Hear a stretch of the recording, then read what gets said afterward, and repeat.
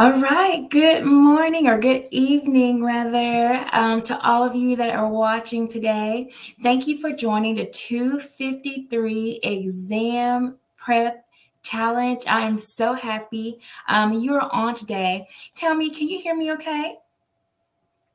Hi, Shara. Thank you for being on. Thank you so much. Are you all able to hear me okay? I'll wait a few seconds. There's a little bit of a delay.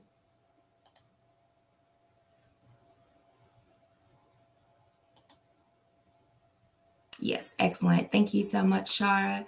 Thank you so much for being on today.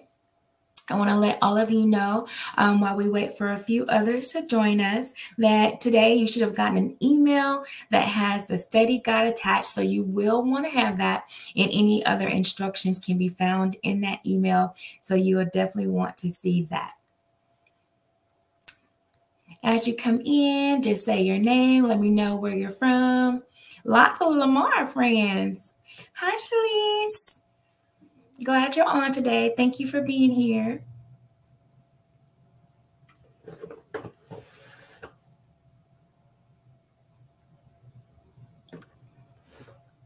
All right. All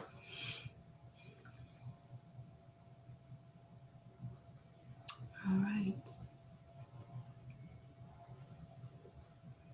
All right, so let's do it. Yeah, my pleasure, my pleasure. There's a little bit of delay between us and you, but no worries at all. Thank you all again for being on. My name is Nikita Borton, and I am a master level educational diagnostician. I am going on my 13th year as an educational diagnostician, and I still love it. I have no complaints whatsoever. I always say that being an educational diagnostician is some of the best work we'll ever do on this side of heaven. So thank you so much for being on today. A little bit about me. I believe that all children can make progress academically and functionally.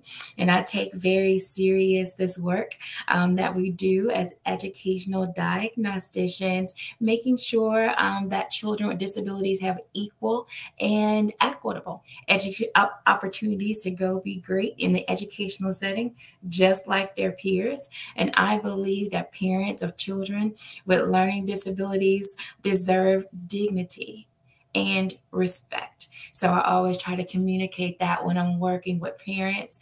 And I believe that diagnosticians make the world go round. There's work that we do every day, advocating what's best for children, even though sometimes we have to pull others around us, pull them along, kicking and screaming. Educational diagnosticians set a tone. They set a culture of inclusion. And I love it. And I think it's some of the most important work we will ever do, making decisions that are right for children, no matter what their needs are. So, again, my name is Nikita Borton. I am the founder of the Borton Institute. We are a high end professional development firm, and we offer high value training opportunities to educational diagnosticians, 0 to 100 years experience. It doesn't matter where you are on your educational diagnostician journey. If you're looking to execute at a high level, at a mastery level as an educational diagnostician, the Borton Institute is for you. So thank you again for being on.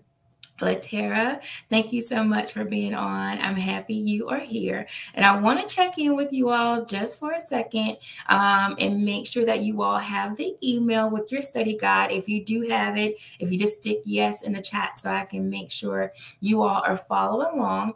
If you, for some reason, did not receive the study guide, you will need it. If you did not receive the study guide, you can email me at Borton Institute at Borton Institute at gmail.com. You can send me an email to Gmail.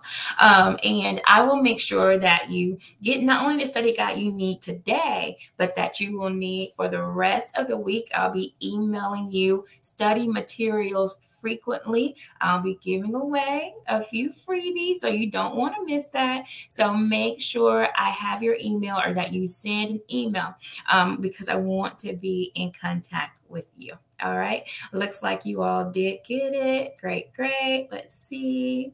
Yeah, yeah. Hey, y'all are on it. Hi, Rosie. Hi, Karen. Thank you guys for being on. I'm happy that you were able to make it today. I want to make sure that you all have my contact information. I'm going to share that with you. I can be found at the Borton Institute. It's scrolling down there on the bottom of your screen, thebortoninstitute.com. That's our website. And you're able to find the services, the professional development training that we have coming up. All that information will be there for you. And I'll leave my email up in case you need a moment to jot that down.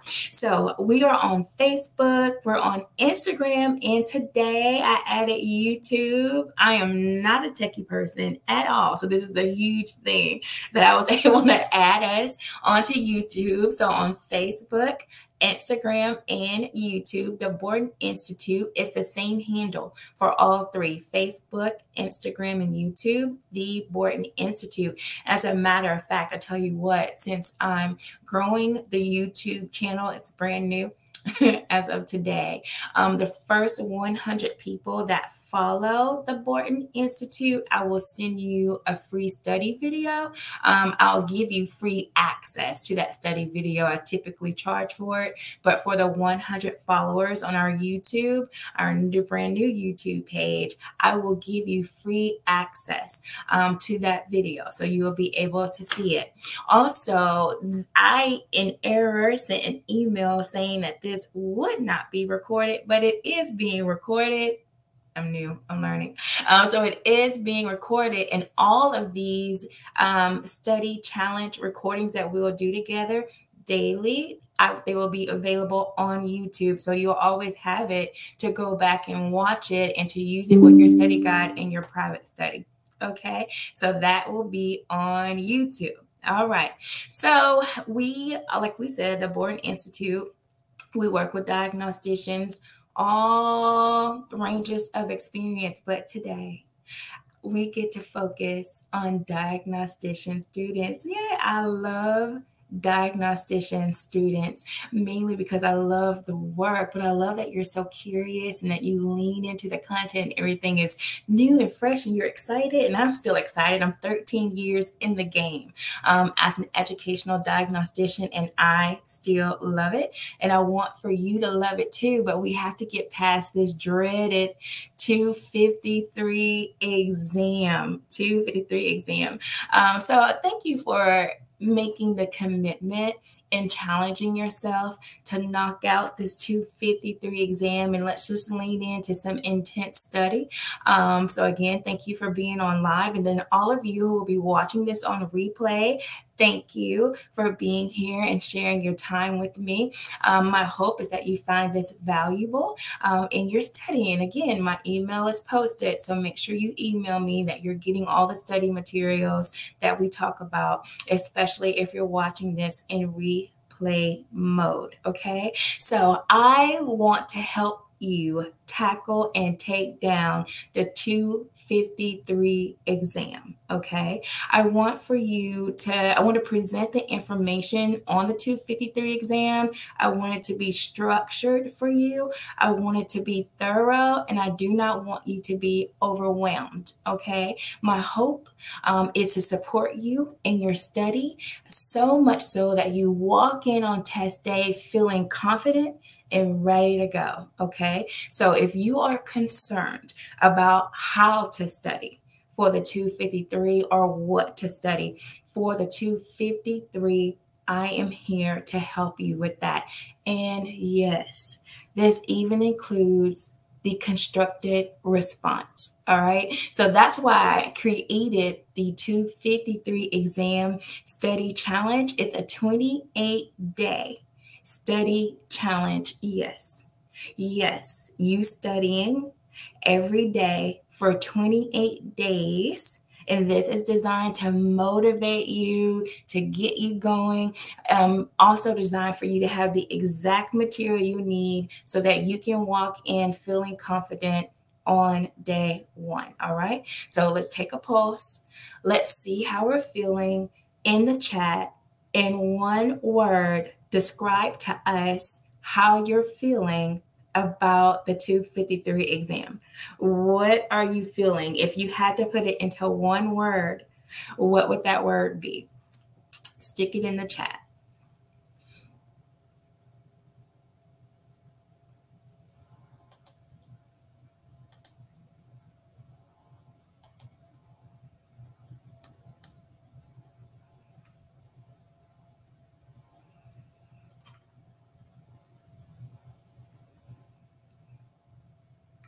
Nervous. April says nervous. Jerica is also saying nervous. I get it, Shalise. Shalise is saying fearful. I see lots of nervous. Yeah, I see lots of nervous. Shara, that's a good word. I remember feeling that way about my exam. Rosie's thinking nervous. Good. Thank you for sharing that with me. Well, you are certainly in the right spot. I definitely want to help you tackle those feelings. And like I said, I remember being a DIAC student 13 years ago, 14 years ago, looking for materials to help me study for the 153 exam. I know I'm dating myself. I hope I don't look like it. But it was the 153 at that time. And I remember our program gave us like 3 sheets of released test questions from the 153. And I mean, they gave us an answer key, but they didn't give us a rationale for it. So, I mean, you know, we knew what the right answers were, but we didn't know why they were right. So I remember looking on Amazon. I was looking at bookstores everywhere, and there were no exam prep materials for diagnosticians. None. Nothing. So my living room floor was covered with literature and paper, and it was just super overwhelming, and it added more stress and it added more pressure, you know, to passing the exam. And it didn't have to be that way, and I don't want it to be that way for you. I want to do the heavy lifting for you. I want to curate these materials, get them into your hands, again, in a way that's structured, not overwhelming, in a way that makes sense. And I want for you to just be free to focus on what's important, and that's passing the exam. Okay, so let's get to the content. It's about 7:40, and I plan on us wrapping up at about 8 p.m. Okay, so I'm going to share my screen with you. Let's see how this goes. And this is a very interactive session. I'm not much of a lecturer. I definitely want you dropping comments, and I'll be checking the comments periodically. Okay, so I'm going to pull this up. I think I got it. All right. Are you guys able to see the screen?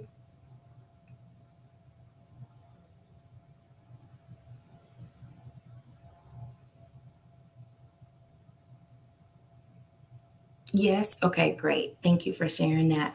All right. So, the Borden Institute LLC, the 253 Exam Prep Study Challenge. Okay. So, what we said about the challenge, we'll be studying together for 28 days.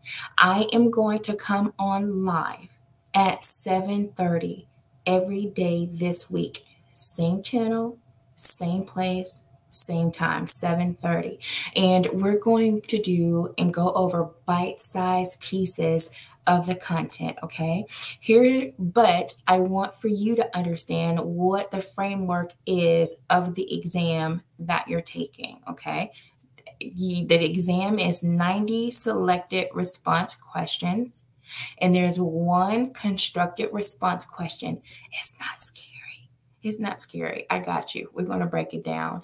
You have 5 hours to take the exam. I believe the first 15 minutes of your exam time is going to be spent going through the functionality of the software and how to work the computer. There are different versions of the same exam. So that's interesting. Everyone doesn't get the exact same test. There's different versions of it.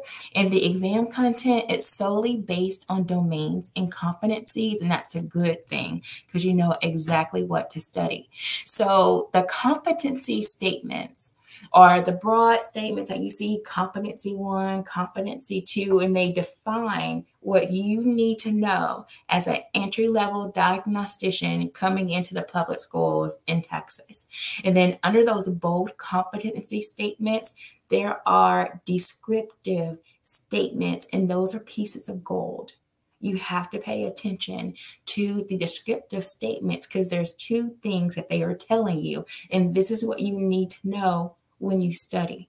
The descriptive statements are telling you what they expect you to know. No, no, no. That means this is knowledge that you need to be able to apply to a question that's given to you in a scenario, and the exam is chock full of them. So this is information, knowledge that you have to be able to apply.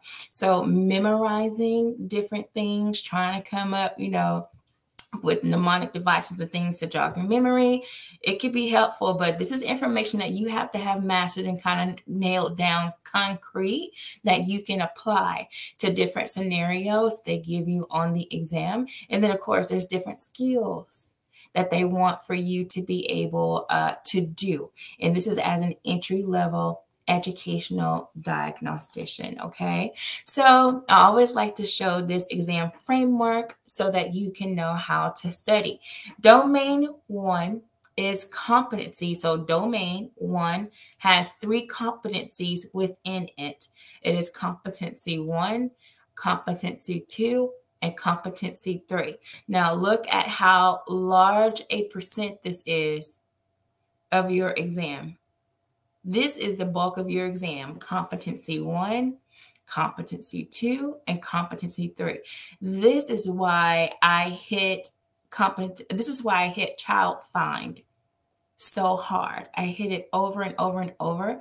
Child find is what competency 1, 2, and 3 is all about. It is a law.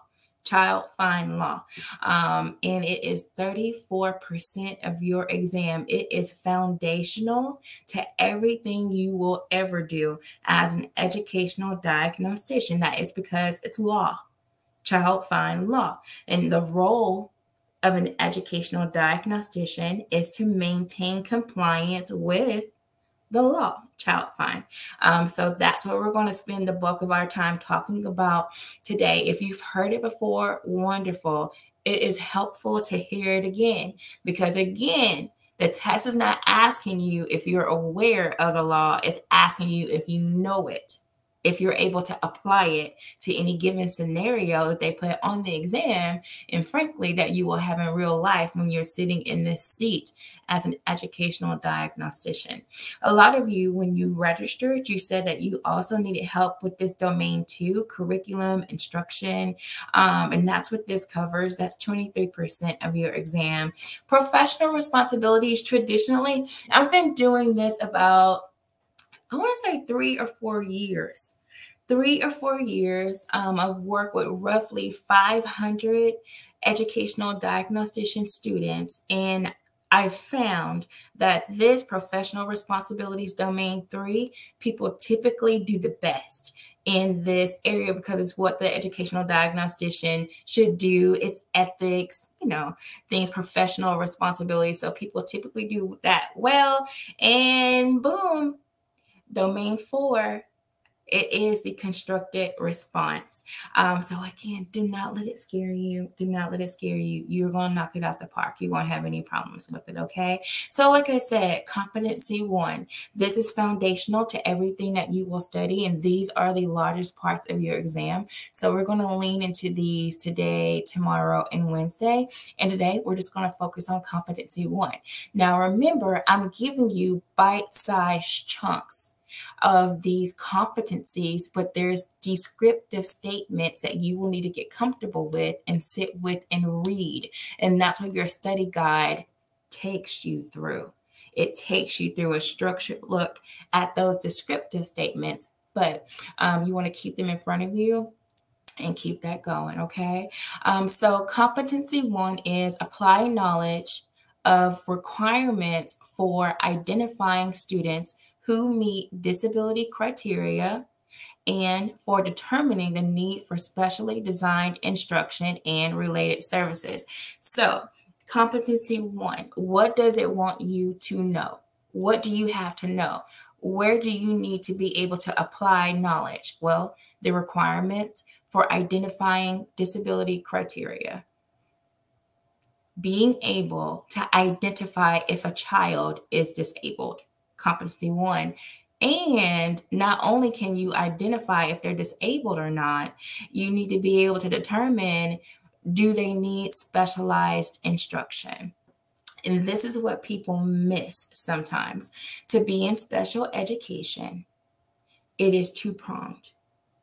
You have to meet criteria for an eligibility condition, and you have to demonstrate a need for specialized instruction.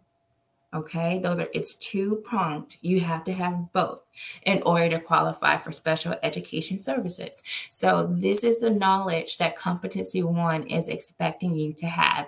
Whenever you read your competencies, remember, you are looking for what it is that you need to know. What knowledge do you have to have? And then what skills do they want you to be able to do? Competency one is focusing on the knowledge of disability criteria and the need for specialized instruction. Okay, so I'm going to stop right here just for a second. I want to know if you have any questions, just stick them in the chat. Do you have any questions? And if you had to rate yourself on your knowledge, your well-versed knowledge of Child Find, rate yourself from 1, absolutely none, to 3, I'm the master at it. I can teach other diagnosticians about Child Find.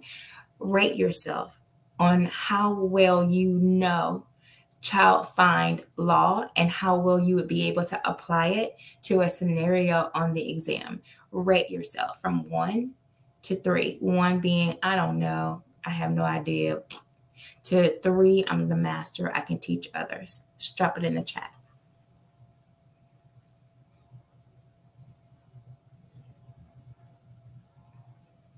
A 2, that's good, April.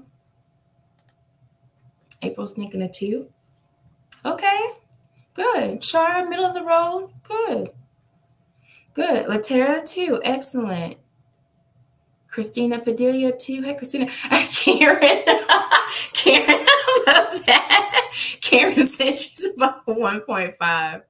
I love that. I would say something like that, Karen. Good, good. Okay, so let's talk about how we can push you over into a 3. Rosie, you're thinking the same thing. A 1.5. We're going to push you over. Let's see if we can't bump you up a point, a half a point, just by getting you comfortable looking at this information. So I'm going to share my screen again. Let's see. All right. If you have been with me any point of time at all in your walk as a diagnostician student, you know that I always take students and tenured diagnosticians to this legal framework. This is the legal framework completed, Region 18 legal framework. And in this website, is all things special education law. All things special education law, okay? In your study of competency 1, and I cannot say this enough, competency 1, competency 2, competency 3, you have got to know the notice of the procedural safeguard booklet and the parent guide to the art process. You have to know the information in this booklet. You have to know the information in this booklet. These booklets take the special education law found all over this website. They condense it into parent-friendly layman's language terms, easy to read. I always recommend that students start there. Why? Because it's foundational and it's easy to read. Now, once you get it, you read through it, you highlight it, you make notes, you're making it your own You're able, this is knowledge that you have gained. Then come to the website, click on frameworks, and it will take everything, most of what you saw in the procedural safeguard booklet and the parent guide to the ARD process, and it breaks it down here for you. All of these links are frameworks within special education law. Okay, this is a terminology that you will be reading when you take the 253 exam.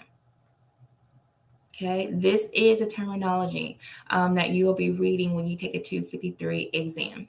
So you definitely want to get familiar with the vocabulary there, but definitely for sure start with the procedural safeguard booklet and the ARD guide to the parent process so that you can get an understanding, a foundational understanding of what the language is in the law. So this is it, procedural safeguard booklet. Make sure you check the date. Make sure that it's the most current. I think there might be, no, this is it from September 2022. This is the most current update. So make sure you check that whenever you pick up the procedural safeguard booklet. And I'm going to take you to page 2. Right here. Child fine. I cannot take you here enough. I cannot take you here enough. These are things that you have. You just have to know it. Okay. And what this says is all children with disabilities residing in the state who are in need of special education and related services, including children with disabilities who are homeless. Yes. We evaluate children who are homeless, who are wards of the state.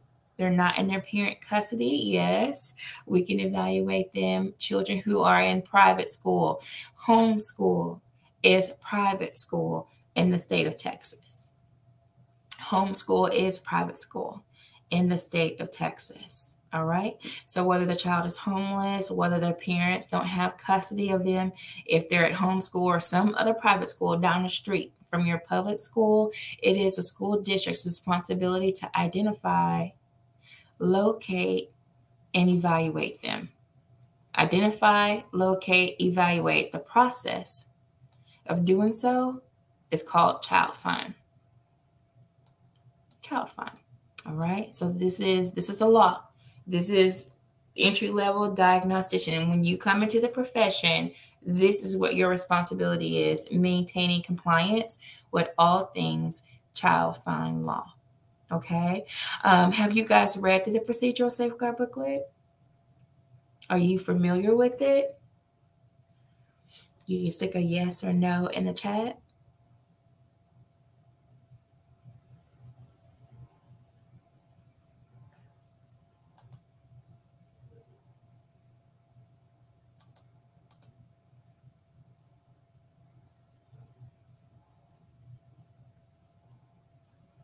Somewhat good, Karen. 1.5. Okay. Good. Yeah, good. Okay, good. Good. I love it. You definitely want to definitely want to be familiar with it. Yes, Red cannot quote it. Well, good, April. And that's good. That's a good place to start. You definitely want to get to where you can quote it, April, because you'll need to be able to do that more so in practice. But you do, of course, want to be as familiar as possible whenever you're preparing to take the exam. So really, really, really good. Okay. So I'm going to share my screen. Am I going to share my screen? Yes. I'm going to take you back to the legal framework. And I want to take you to eligibility criteria, evaluation framework, and eligibility criteria.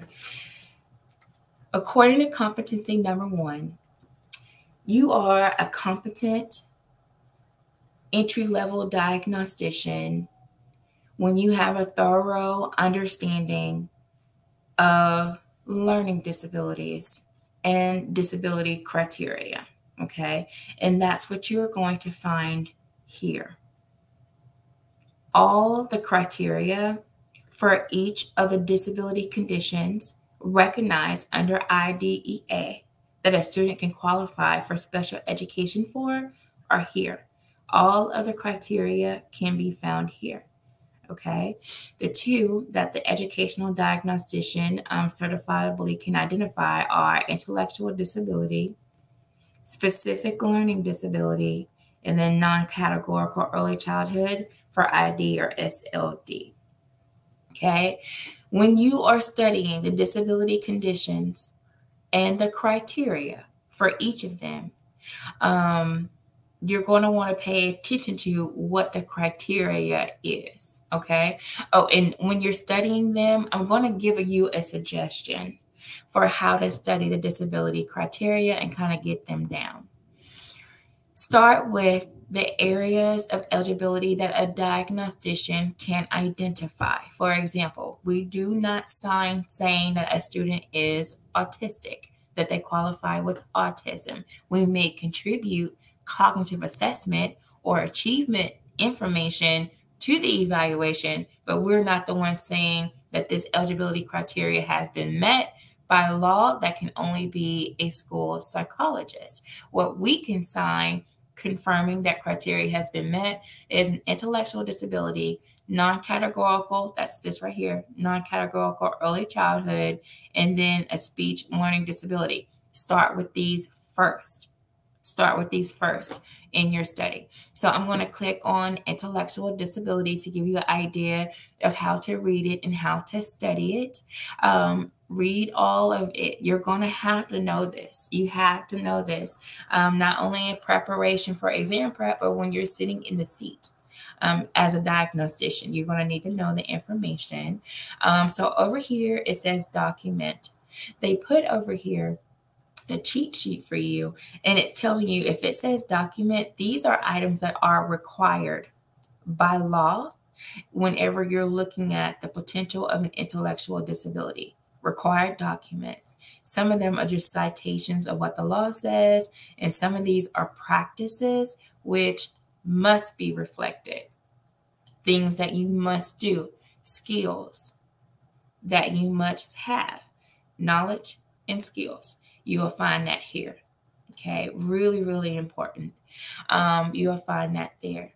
So it gives you the evaluation procedures, but I want to draw your attention to the eligibility criteria because competency one said that you would have the knowledge of disability criteria. Okay, that is this here. The criteria of a student to be intellectual disability means they have sub-average functioning.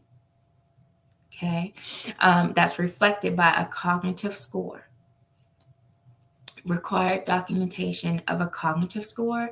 If you're going to identify a student with an intellectual disability, a cognitive assessment is required. That's what the law is saying. All right. It also says there has to be deficits in at least two of the following areas, and it outlines for you here the adaptive behavior areas. These are the criteria to meet. These are the criteria for an intellectual disability. Okay, and these are the ways that you study the criteria. Okay, so you're going to do that for SOD, non-categorical, ID first, then go to your behavior eligibility conditions, emotional disturbance, autism, other health impairment. When you hear other health impairment, it means a ton of different things. When you click on other health impairment, it will tell you all the different things. Look at that.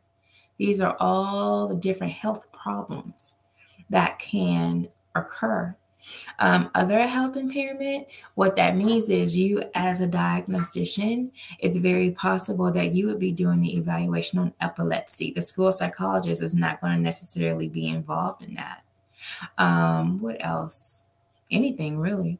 Asthma, other than ADHD. This is, I don't know. I'm going to get in trouble maybe if I say this, but I in my experience, it seems that ADHD is the most common other health impairment eligibility.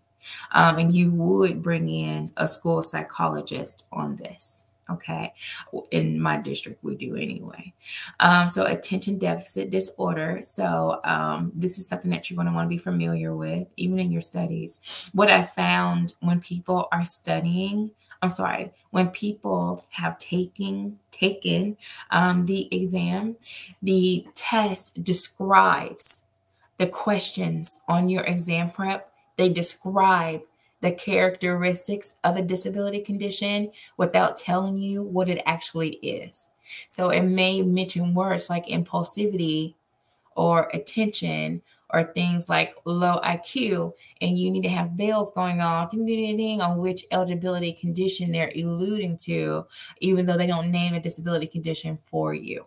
That's why they want you studying the criteria for the eligibility, for the criteria for the disability condition, because it may not be apparent when you're reading the question. They may allude to it. So you need to be well versed in the criteria. So you want to start with the areas of disability that the diagnostician identifies, then go to your behavior. And I just say that because these are the most common that I've seen in the test questions. When I say I've seen it, I mean in the Pearson practice exam and just working with other students on their practice test for their respective diagnostician programs.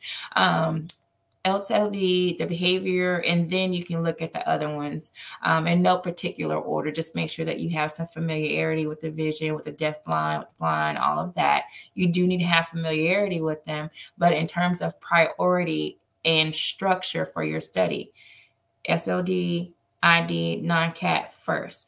Your behavior, ED, OHI, AU, and then get to your other areas, okay? So that's what you want to look at here for competency 1, and that will wet your whistle for understanding competency 1. Okay, so I'm going to stop for a moment and I'm going to take some questions. Let's see what we have. Christina Padilla, what were the behavioral ones again? Yeah, so you definitely want to look at emotional disturbance. You want to look at autism and other health impairment, in particular the ADHD criteria. Great question. Are there any other questions about what we've discussed?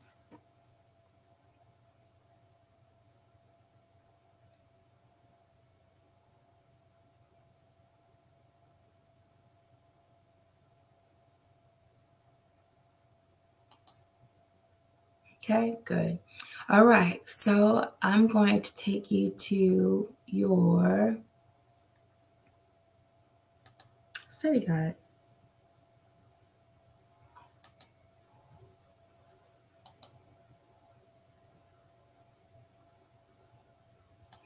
This is a study guide that you found that I sent for you. Today is day 1. We're on day 1. Okay. On day 1, domain 1 is broken into 7 days of study. Okay. In this column, it tells you which day you're studying. In this column, it tells you which competency you're studying. So for today, we did an overview, a general overview of competency 1, and it focused and zoned in on descriptive statements A through C.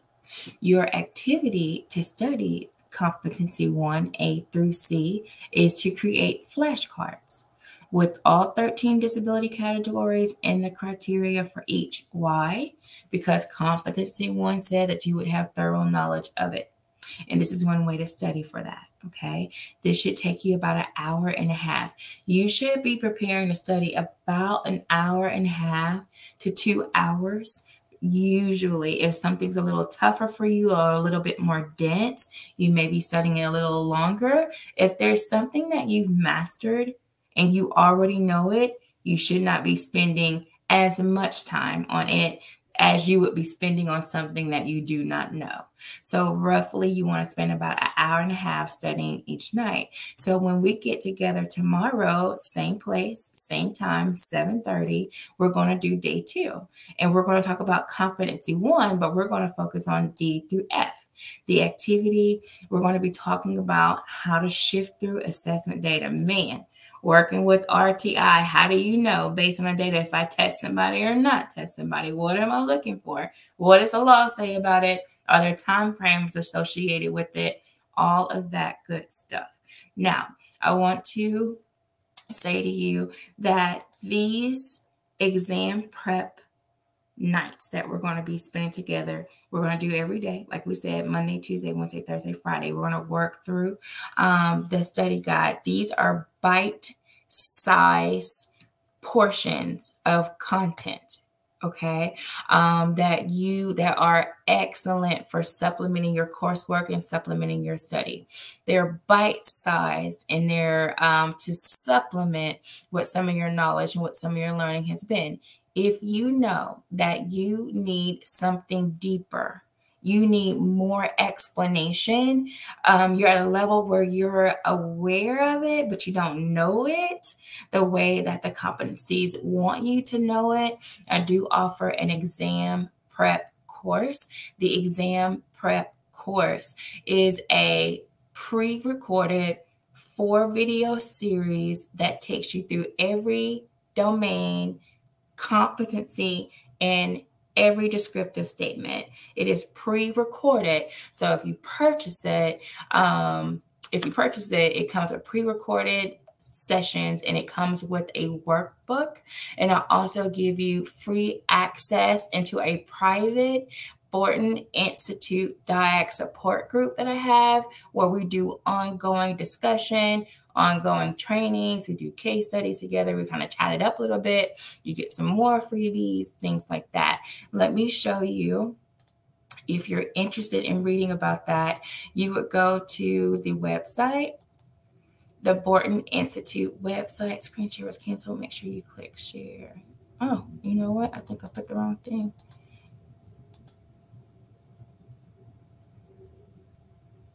Here it is. This is the Borton Institute website. So when you go on, it's www.thebortoninstitute.com. This is what it looks like when you're first there. And you would go to products and services, and you scroll down. And here's where we are. For educational diagnostician students, this is the Educational Diagnostician Certification Test Prep. It's a course. It's a series of 4 sessions. It's about $37.50 or $40 per recording.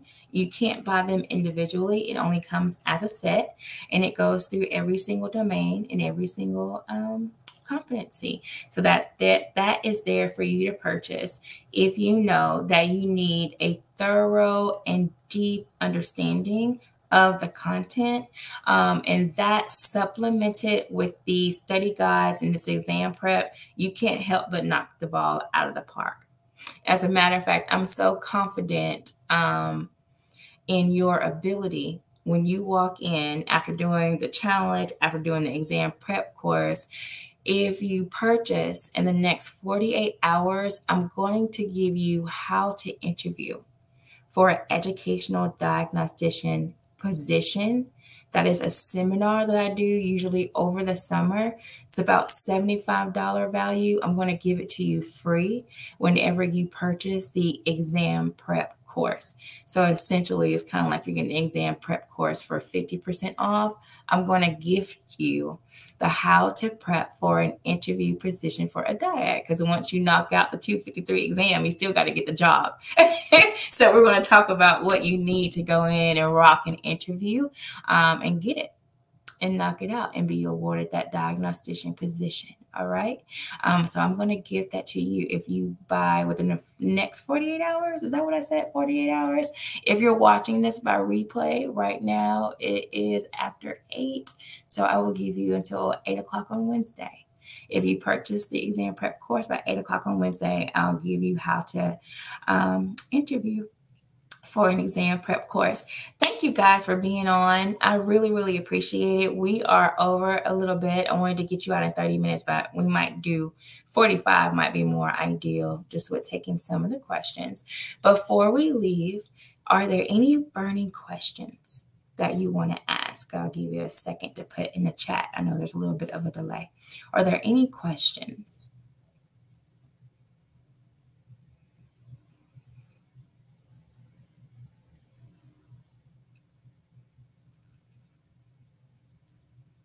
You're welcome, Shalise. I'm happy to do it. Any questions now? All right, awesome. I want to remind you to go over to the Borden Institute. That is right there. That'll be a free study video there for you. All of the information that we discussed today, you have in your email, you have in your notebook. I'm not your notebook. You have in your study guide. Thank you. Oh yeah, it's my pleasure, David. It's my pleasure. Yes, Shara. It's my pleasure, Shara. And I will see you guys tomorrow, 7:30, completely free. Feel free to invite your friends. It's welcome to everybody. I'll make sure they get the study material. Okay. Thank y'all. How long are each of the video sessions, Christine? Each of the video sessions are about an hour and a half to 2 hours.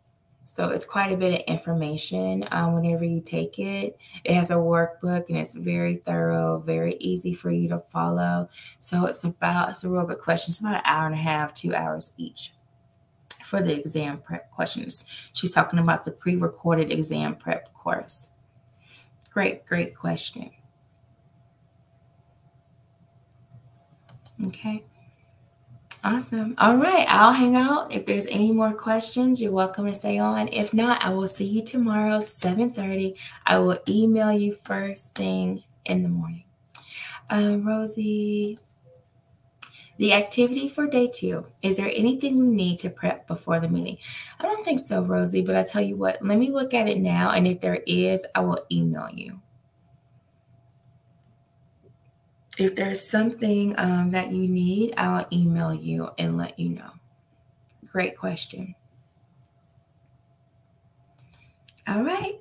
Have a good evening. Go study. You're not going to bed. Grab a bite to eat and go study. Go study. Go study. All right. Bye, friends. Have a great evening.